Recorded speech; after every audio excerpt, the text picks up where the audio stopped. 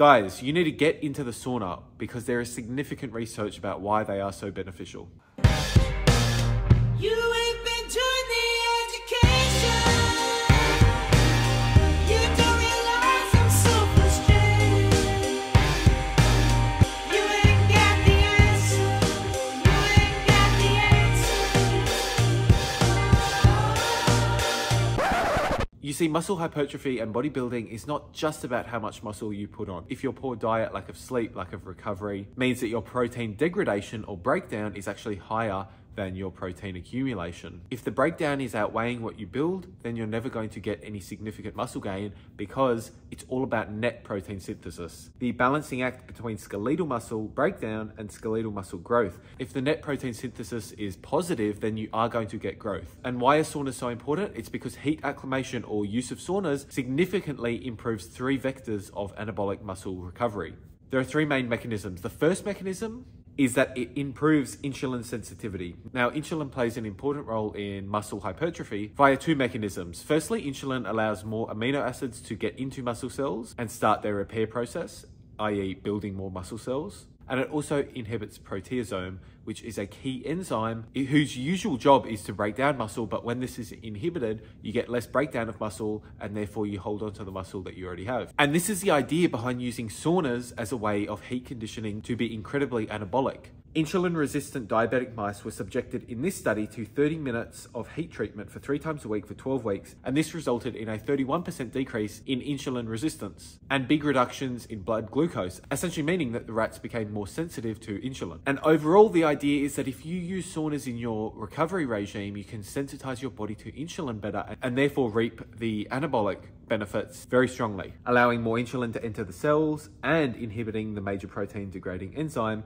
therefore improving your NPS and making it more positive than it would be without saunas. The second mechanism is by turning on heat shock proteins. Alright, so when you train heavy, you're creating a lot of damage to the muscle cells. And cellular work like this creates a lot of free radicals, which are byproducts of exercise. Byproducts such as superoxide and hydrogen peroxide are really damaging to the body and put a lot of what's called oxidative stress onto the body, especially endurance runners who are using a lot of ATP and have a high volume of contraction repeatedly over many hours are going to have a lot of free radicals floating around their body and a lot of oxidative stress. But the thing is, oxidative stress is a huge factor in muscle protein breakdown. So any way we can stop the muscle protein breakdown and the free radical accumulation is going to be indirectly very anabolic for creating and keeping the muscle mass we already have.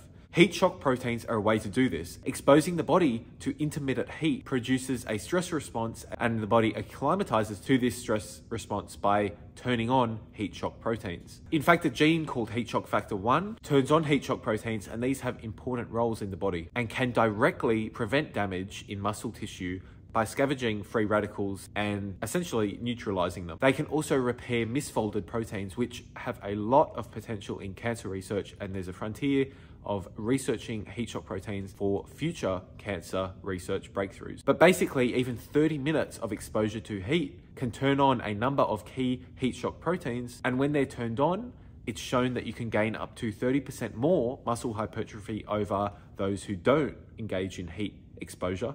And not only this, but the heat shock proteins remain turned on for 48 hours after exposure. Therefore, you get a very long exposure window. So therefore, using heat exposure to turn on the heat shock proteins could be very anabolic, allowing them to remove oxidative stress from the body, repair misfolded proteins, and allow you to train harder with more results. But the most important factor, and the third mechanism by which saunas are anabolic, is they increase growth hormone in a huge way. You get a massive increase in growth hormone. Now, growth hormone is directly anabolic, turning on mTOR, increasing protein synthesis via activation of mTOR, which is a huge regulatory pathway with a number of effects. But the one we are interested in is the anabolic pathway. mTOR, when turned on, is the way that the body directly creates new muscle cells and lays down muscle fibers. Growth hormone turns mTOR on, but it also inhibits muscle protein breakdown through the FOXO pathway. And studies have been stacking up about how powerful saunas are at turning on growth hormone. 2 20-minute sauna sessions at 80 degrees, which is approximately 176 Fahrenheit, separated by a 30-minute cooling period, elevated growth hormone levels to 2-fold over baseline. 2 15-minute sauna sessions at 100 degrees, 212 Fahrenheit, resulted in a 5-fold increase in growth hormone. And 2 1-hour sauna sessions at 80 degrees Celsius or 176 Fahrenheit for 7 days increase growth hormone by 16-fold.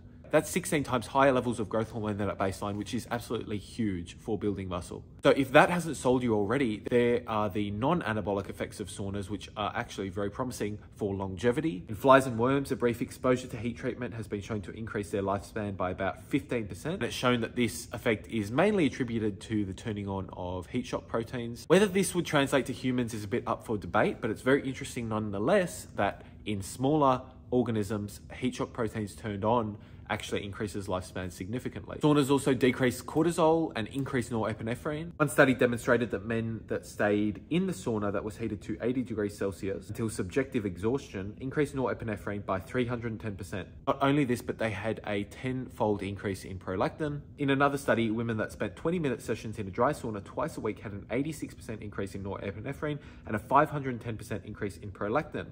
Why is this important? Norepinephrine directly helps the brain with focus and attention, while prolactin increases myelin growth, essentially making your brain work faster and more efficiently, as well as increasing its ability to repair nerve cell damage. And along the same lines, it can also increase BDNF, which causes the growth of new brain cells, as well as improves the ability for you to retain more information. And it has been linked to depression and anxiety improvements as well in the literature. So there you have it. Very anabolic, very good for the brain. Saunas, you need to get into them. I was a bit hesitant about the research and didn't really think there was much there, but when you dig deep, you find that saunas can be very beneficial. I would highly recommend 30-minute sessions about 2 to 3 times per day, maybe 3 to 4 days every single week. If you can get into the sauna, it would be huge for your recovery. And yeah, in terms of growth hormone, heat shock proteins, and insulin sensitivity for building muscle, they actually are very strong mechanisms with a lot of research behind it. And I would highly recommend to get in the sauna as quickly as you can.